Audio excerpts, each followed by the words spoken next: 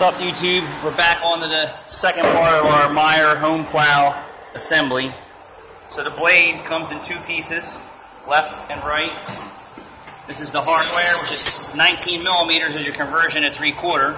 There's three of those, and there's a rubber seal that goes in between both of them. So attach both left and right blades together, put your rubber seal in, tighten them up. Your next part is to align the scraping blade surfaces. There's two.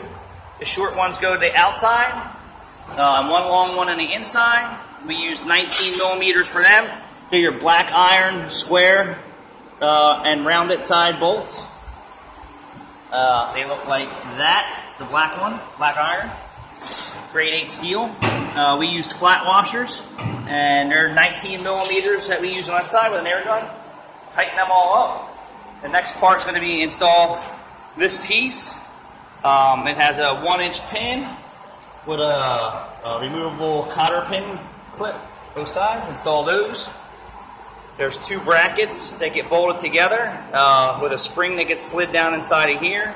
So it's a collar, spring, and then these two arms that get bolted together, and they get bolted together with a 1-inch, 19 millimeters. Tighten those up.